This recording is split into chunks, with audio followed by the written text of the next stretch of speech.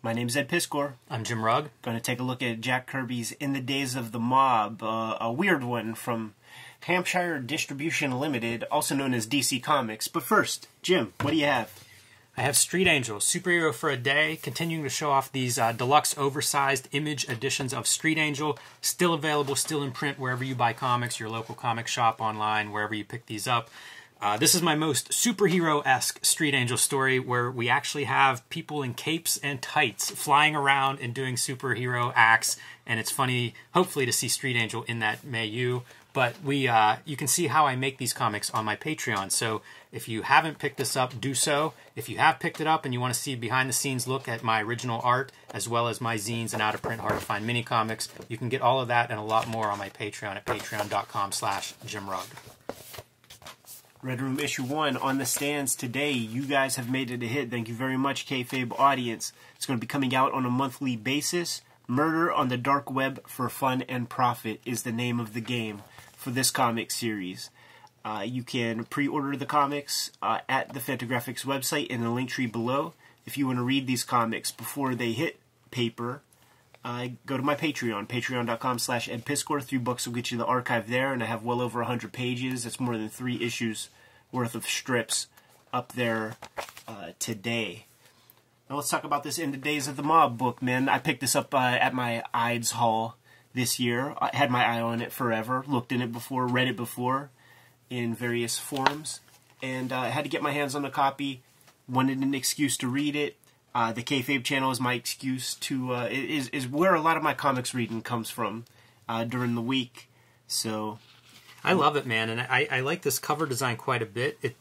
It disappoints me that this didn't catch on. It's such an unusual kind of project. Like, It feels like I wish there was a whole long box full of these things. This is right after Kirby leaves Marvel. Right. This is pre-Fourth World. The way that they tickled his butt to get over there was he was going to spearhead these magazines, man. In the Days of the Mob, part of the Speak Out series, and then Spirit World, which I don't know if that is also part of the Speak Out series, but it's also magazine format in this exact same way.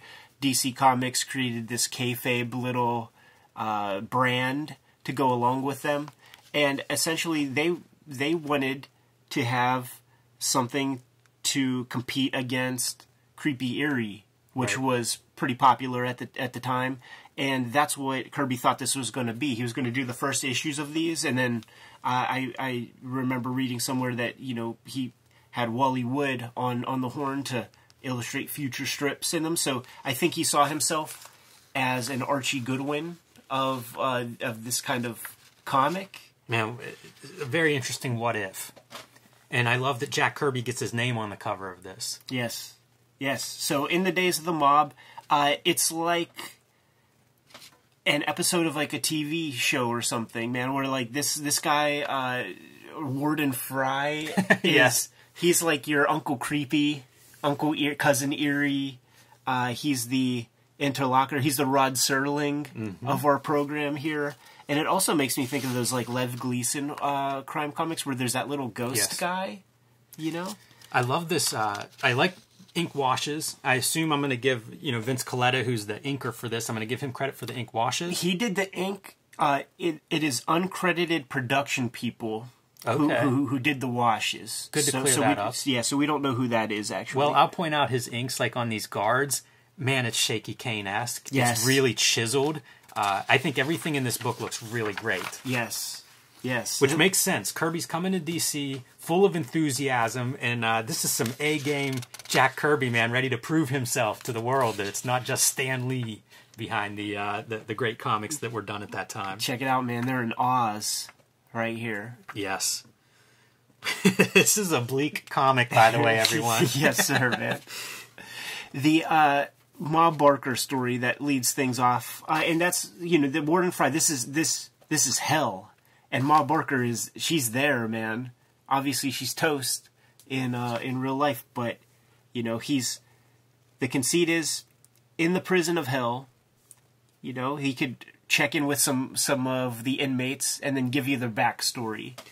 Check out how perfectly straight the edges of the ink lines are with these panelless or borderless panels. it's got to be taped down. Like the tape has to be applied afterwards. Like painters will put the tape to make a nice clean gutter afterwards. It has to be the edges of these. There's no other way that all these edges are so flawless. And it's unbelievable to think that Vinnie Coletta would take the time to do that. Well, that may be a production thing. You know, that could be a production piece coming out of like the whoever's doing those ink washes and getting this thing ready to go. Yeah, we launched it to the Mob Worker. Love it. Love all the textures, the backgrounds, everybody's outfits. Kirby, he's showing some things here. If this is like some of the first, comics that he's written sort of like all by himself or whatever, we have, 4 sons. They all each have their own personalities, and he communicates them very rapidly. Like, there's no, as Gorilla Monsoon would say, there's no wasted movement here, man. This is a beautiful spread. I love the 6-panel grid, but using that center panel as a wide angle. And then that's got to be a reference to the Searchers, right? That bottom left panel. Right. It feels like that's one of those famous compositions that a lot of people use. Yes. And that's Pa Barker, who's a cucked out little wuss. Yes. And even the boys don't respect him, man. Man, and the boys are all tough getting into it with each other. She's pulling out Tommy guns, new toys for them to try out. And the one boy's like, "Oh, come on, Mom. It bucks like a horse." And it looks like it bucks like a horse. Kirby says it and then shows it whenever he's actually shooting. And then subsequently, one by one, the boys are just getting cut down through all of the various weird shit that they get themselves into. Just shooting a cop who's pulled them over for speeding. Another guy gets killed by his lover.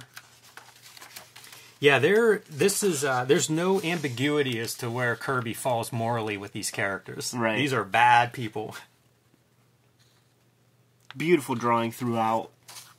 The ink wash really is something. I remember reading somewhere that Mark Evanier said that Kirby never really dug black and white comics that much.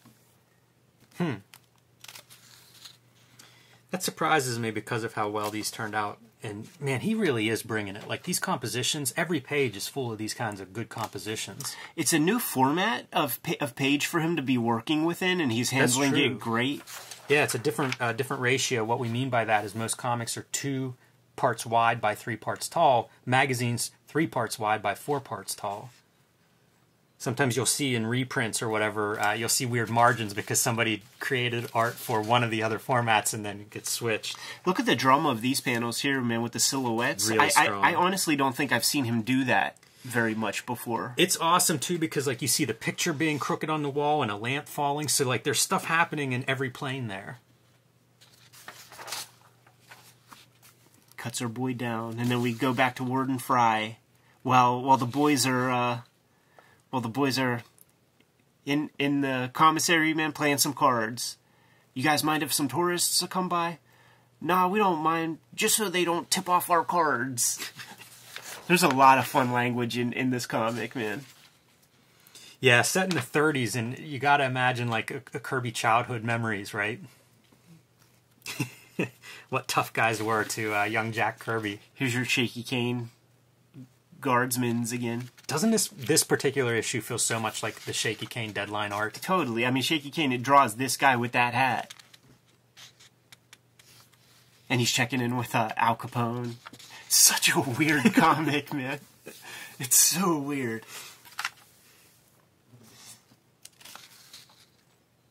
It is. It's also that bygone to like the 50s crime comics. Like you mentioned, crime does not pay and stuff. And it kind of feels like this throwback. He's done analogs for every story in here in the Simon Kirby era. He's done more Mob Barker comics with Joe Simon. He's done Al Capone comics with Joe Simon. The Kansas Massacre or whatever we're going to get to. Like, he did that comic. Probably with the same title. All the suits that have, like, patterns and stuff, they just blow me away. How about these spreads, this is really dude? Wild. The girls dancing on the tables.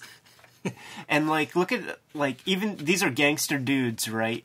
And even then, it's like, it's just burlesque performers and stuff. Like, you've seen Sopranos and you know what it turns into. But these also look like Kirby ladies with the regalia. So this is my centerfold, and my staples are all bent. apparently where the John Dillinger wanted poster probably was. Mine too. So I don't have that piece to show off, unfortunately. Yeah, I wonder if it's a drawing or photo. Yeah, I don't know. This is a cool piece right here, man. 4-panel piece, man. Two dudes rolling out, getting into their car, putting that key in that ignition. Boom. Yeah, the story, of course, they are coming to take over Big Al's territory. Yes. And Capone learns about this and heads off. The hitmen and then the two guys that are slated to kind of take over his rackets are at this party and don't know where those hitmen are. Starting to get a little nervous. Al Capone gets incensed that the demolitions guy that gets brought to him, he's just wearing like a bad hat and no suit. He calls him a crumb. Yes. And says he has no class. No class. This Al Capone, man, it makes me think of like that Untouchables Robert De Niro. You're just about to talk at a badge. You're just a bunch of talk at a badge. Yeah, it's pretty violent what we're going to see here. We're going to send a message back to the boys who sent these new operators out. Yeah, man, because these dudes right here are supposed to be the ones taking over the Chicago territories, but Al Capone, he ain't having none of that, man. Gets those dudes beat down while this one guy just totally gives up. I like how there's a little bit of Kirby tech in the boiler room of hell. Once again, right? Just so weird. And then launches us into like the text pieces. Just talk about the different economic stratum of early 20th century crime, I guess, man. Here's what it looked like in the cities and famous photos, you know, like this is art history these photos are pulling. I'm surprised they can run these photos without acknowledgments and copyright notices. Yeah, it's before the original copyright of Mickey Mouse lapsed, when stuff really would launch into the public domain a little bit quicker. So, city life, rural life, you see the lines on the faces of the people. And yeah, then, talking about the Dust Bowl. Hard times, the 30s, where all this crime comes out of. Get deep into, we have a Mark Evanier, Steve Sherman piece. These are the assistants to Jack Kirby in the impending Fourth World while Kirby's there on the West Coast. Funeral for a Florist. Go watch Boardwalk Empire, man. You'll learn all about this dude. Is that who it's based on? I didn't realize. I've never seen that. It's not based on him, but like the Johnny Torrio character, like is in there with the flower shop and all of that. Basically, like, you know, he was running the mob, would kill guys, deliver the flowers to that funeral, and incite these wars. And you know, it was a front, but it started to make so much business that he started to enjoy taking it over, and handling that part of the deal. This one, I really love the lettering, and I think the ink washes on this one really strong. Yeah, yeah. Like, he did a strip, like, exactly this title, I think, in the Simon Kirby era. Yeah, it makes sense. I love all the costumes. Like, every time a new suit appears, a new hat, any of those details, just look great. Even the cars. Absolutely. And I just don't think that he's referencing that much, man. Like, I think he's got some kind of... not exactly like a photographic memory, but damn close. Yeah, I mean, look, again, it's that time period of his childhood. I feel like this stuff's probably burnt into his head. Right. You know, he was probably watching these movies and the matinees on the weekend and drawing this stuff, you know, in his margins in his notebooks. Yeah. I'm just saying, I can't draw a K card to save my life. Not at all. And my parents had too. Pretty Boy Floyd is the guy, man. He's cutting down, you know, so cops are looking at him too close. They want to spring a dude out, and he gets a little aggressive, and it kills everybody, including the guy he was trying to spring out.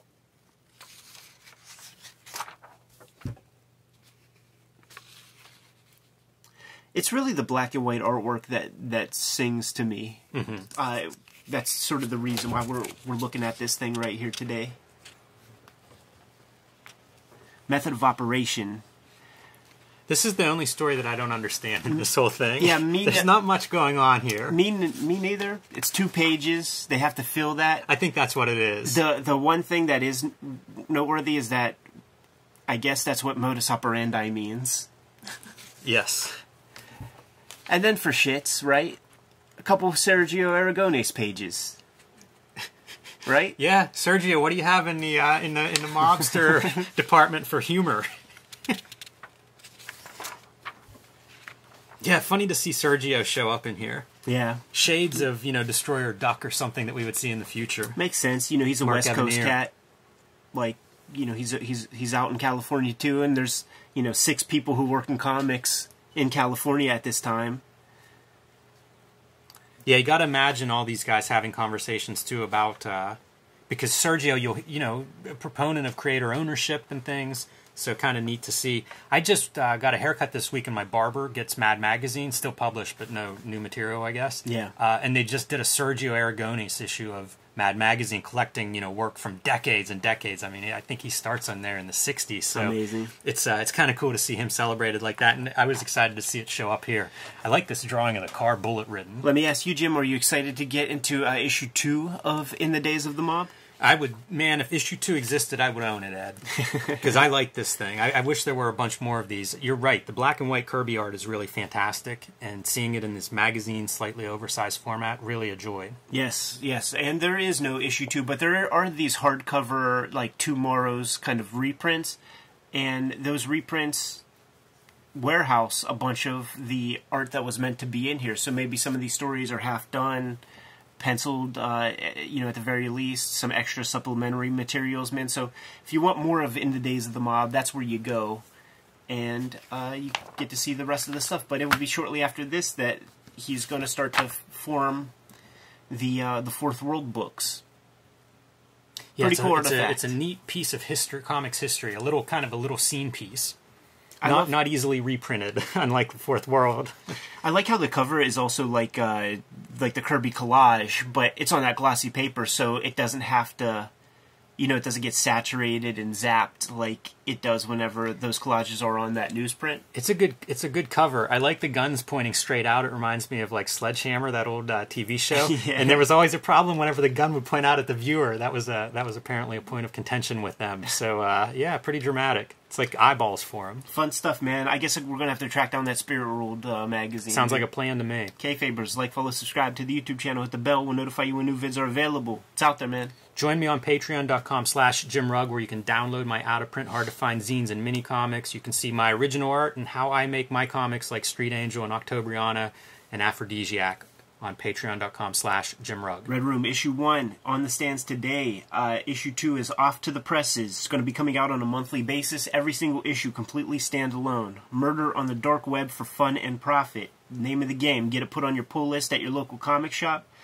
Pre-order the comics directly from Fantagraphics. You can do that at my link tree in the description below. There you can also hit up my Patreon, patreon.com/EdPiskor.